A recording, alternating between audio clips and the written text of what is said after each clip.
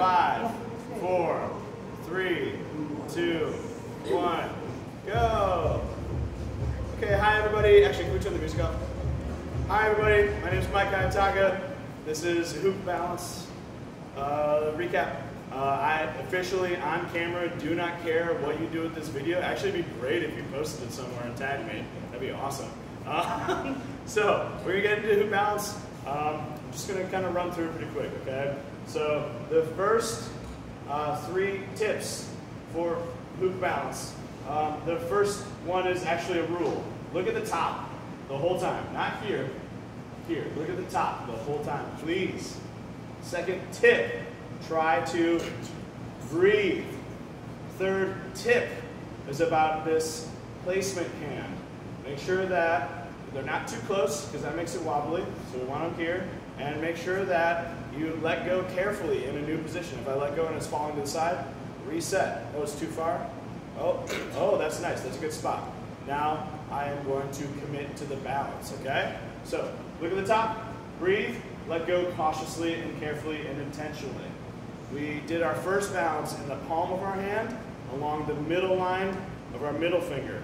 Try to have as much contact as you can there, but don't scoop the hoop up. Relax into the hoop. Don't let these other fingers ride up. Definitely don't get in the habit of grabbing the hoop like this to reset.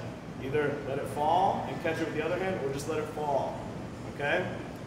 When we're doing this, your hoop doesn't need to be in front of your face. It can be on the native side of your body, of the arm that you're balancing it on. If this is comfortable, practice balancing it straight, high, low, in with this edge past our face, okay? Don't get caught up in having it in one spot, and don't force this elbow to be sucked in here, okay? Relax. Then we talked about balancing with the hoop out to the side. Either reach over and place the hoop to the side, let go and open up, or start our regular balance in our hand like this and open our body up relative to the hoop. Okay? Try to get a totally straight arm, totally open, and this is the prerequisite for the roll. Okay? Well, let's see. Then we talked about the hand transfer. Again, practice having the hoop here for the hand transfer, so that we don't need to reach so far to find this point.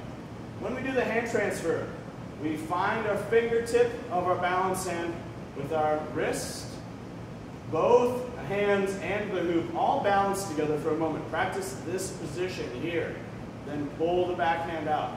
We need to be able to actively balance the hoop in the middle of the move, not just pass through that, okay?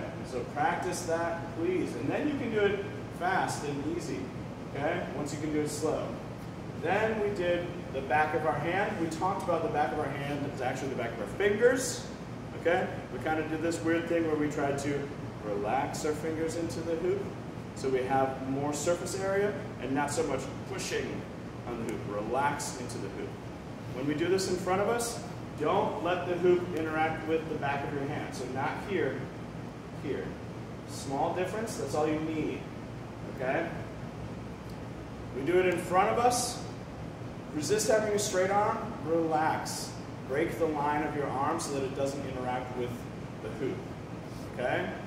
Then we did it on the back of our hand in front of us, and this is where we introduced the 4th rule or tip for hoop balance.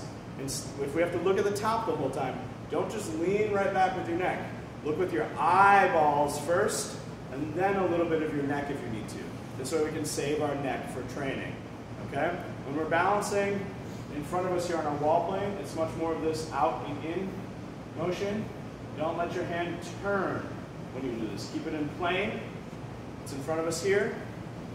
We also did it on our palm. When we do it on our palm here, we often have to bring this elbow in so that this is flat and horizontal, okay? At that point, we begin to introduce fingertip balance because that's the middle point of our butterfly.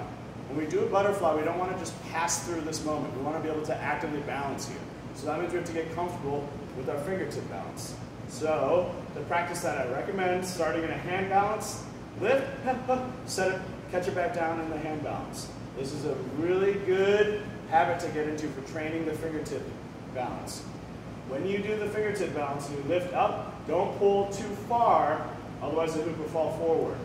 If that's happening a lot, one thing you can do is think about scooping.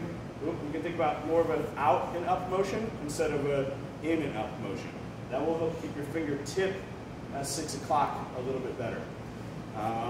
We talked about our forearm balance. Once we start to move towards our torso, we have to soften our knees. We have to get ready to move our whole body to balance the hoop instead of just our arm, okay?